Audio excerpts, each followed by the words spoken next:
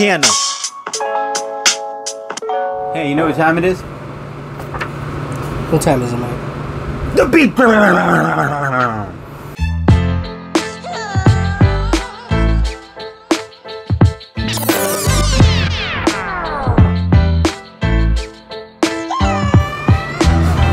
Welcome everyone to another episode of The Beatdown, the segment where two worlds collide. I am your host, Class. This is my co-host, Mr. J. What's going on, guys? And we would like to remind you, if you like our videos or our content, go in the section below, hit the like button, subscribe, comment, and always share. Yeah. And today we're going to do an interesting one. We're not doing anything on the tournament or anything like that. We're just going to be doing one that we decided we wanted to do because it seemed like an interesting one. So, I'm going to start things off by representing... You want me to start? Yeah. Okay, cool. I'm going to start things off by representing DC Comics' Ra's al Ghul. Are you man enough to face your better? Okay. Brief origin story time. Ra's al Ghul was born 700 years ago in a Chinese tribe in the Arabian desert. He took upon becoming a physician because he loved science and medicine so much, and eventually that's how he met his wife. Okay, so that's at the beginning it starts kind of pleasant for Raj. You know, he's experiencing love. He's got a good job. Things are looking pretty well for the guy. Then suddenly he discovers the Lazarus Pit. And, this Lazarus Pit can do a lot of neat things. It can actually heal things from your body. It can even bring people back to life. But there are some side effects to these medications, as always.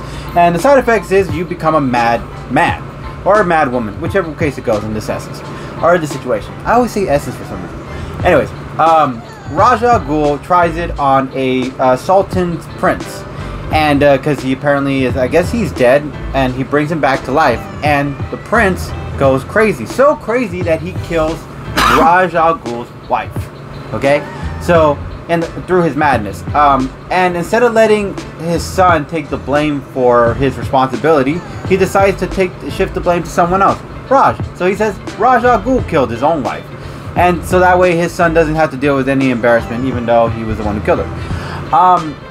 Then, so for his punishment, he decides to put him in a cage with his wife's dead corpse and leave him in the middle of the desert to die.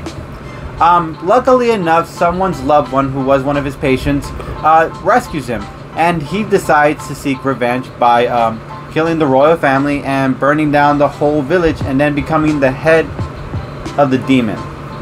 And that is the brief origin story of Ra's al Ghul. Powers, abilities, and feats. Let's get into it, guys. Alright, magic. Yes, he does have magic. Super strength, super speed, super durability. Pretty much the cocktail of superheroes, okay? This cocktail drink of superheroes, everybody has it. Super strength, super speed, and super durability. I don't know why everybody has it. Necromancy, power absorption, genius level intellect, escapology, equestrianism, firearm deception, eidetic memory, alchemy, martial arts, swordship, tactical analysis. And his gear, he has a paralytic toxin, he has synthetic kryptonite sword, he has an ultraviolet light grenade, he has a demon wing, which is kind of a version of the bat wing, but he calls it the demon. And let's see, let's talk about his feats. He's showing he was able to hold his own against Deathstroke and Batman. Batman is known as one of the best martial artists in existence in the DC realm, and he was able to hold his own against him, and he's actually kind of beaten him a few times, but not full completely, and Deathstroke too. He's defeated Bane, and Bane, if you know Bane, steroid out on his Venom thing, and all that rage he has, plus his skill, he's a pretty top dog to beat. So you can't mess around with that guy. He defeated the JLA, which is the Justice League of Society, by using Batman's note to find out their weaknesses and then exploit it, and even got Batman kicked out because of it, out of the team because of that. So that's crazy. So let's start off with the skills. 700 years is a long time to obtain a lot of things. So I gotta say, his experience alone is gonna be able to he's gonna be able to countermeasure probably any of Shredder's fighting moves, because he knows probably all the moves in existence, so he probably knows how to counter-strike each and every one of those moves. And if that's not enough and they're in a stalemate when it comes to countering each other's style in fights, there's also the weapons he's obtained. He's got the toxin he can use at a moment's notice to kind of put Shredder in a weak state, or he could throw the ultraviolet grenade just to blind Shredder, giving him the have to focus his senses on other things, which would be a little difficult when you're going against a skilled fighter. It'd be one thing if there was an average fighter he's going against, but if it was a skilled fighter and he's gone and lost one of his senses, that's going to put him in a real big disadvantage, especially against Raja Ghul, who pretty much does not get tired. He's pretty much Captain America to this situation. Because I could do this all day. Okay, so his years of experience in combat technique, he's got that mastered. His extra super strength and abilities gives him a little more of a top level when it comes to Shredder. I don't think Shredder has like superhuman strength. I think so. My last point will be this: is that because of the knowledge and skills he had over the course of the years, for 700 years, that means he's probably mastered a lot, even learned a few tricks here and there. His super strength and super speed gives him the ability to kind of maybe overpower Shredder in that way. His equipment also gives him the sneak attack move. And because of the way he's able to be, he has eidetic memory and the fact that he's genius intellect, I figure he's going to find a way through Shredder's armor, either how to take it off or how to actually get through it and penetrate it and find a move through it. Either way, Raja Ghul for the win. Time that you and I finally finish this. Alright. My combatant today will be Oroko Saki, otherwise known as the Shredder.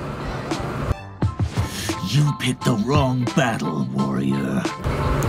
Now, the Shredder is the leader of the Foot Clan. However, coming up in this, secret ninja society, he had one rival, Omato Yoshi. Now, it is well known throughout their history that, they competed in just about everything. However, they weren't just rivals in the ninja class. They were also competing for a woman. Now, there's a couple different interpretations of what had happened, but basically, Tang Shin is the name of the woman that they were competing for. In all versions, she dies. There was the movie version, obviously, where the Shredder breaks into the house, kills them both, and then I'm not entirely sure what the comics was, but in the show, basically, he attacked Hamato, and she got in the way, and that's how she was killed. She was killed on accident. But like I said, there's a couple different ways, but she does die, and she is killed. So after, Shredder, after that, he pretty much masters 18 different forms of ninjutsu, which is all of them. And that is the brief origin of the Shredder. Now I'm going to go into his arsenal as well as his feats. Keep in mind, I can't pronounce a lot of this stuff, so I am doing my best with it. The Takago Kai claws, which I believe translates loosely to back of the hand hooks. That is those 2, or sometimes it's 3, they look like Wolverine claws that are on the back of his palm. He has smoke pellets, a katana, a laser sword, as well as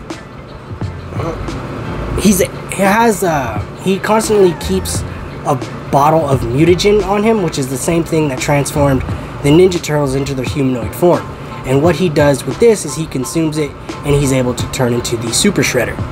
Now the Super Shredder has his own abilities, which is superhuman strength, durability. He can even teleport as well as throw lightning. Damn. Going into his feats, he has fought and disarmed 8 mutants at the same time. He's moved faster than the eye can see, survived Leatherhead's bite, threw an oil tanker as the Super Shredder, survived a 1,000-foot fall, cut through steel, and defeated multiple enemies. So going into the end game, Shredder is going to have to keep the fight where he wants it, and what that means is he's going to have to keep Raja Ghul away from his Lazarus pit, because if Raja Ghul is wounded and is aware enough and he's at his home base, he will just go into the pit and heal himself. So he's going to have to keep him away from that.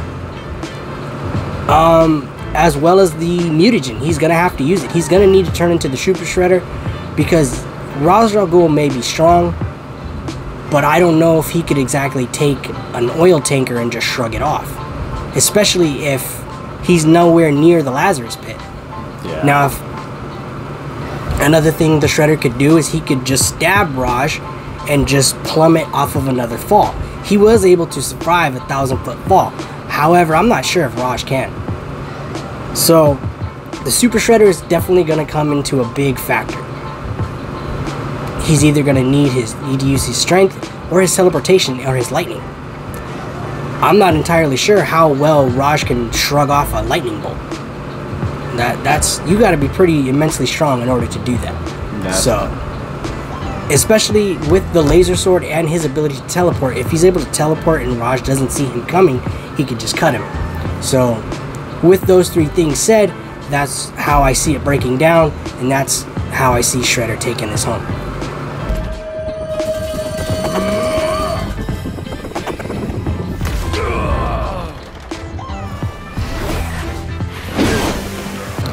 Alright.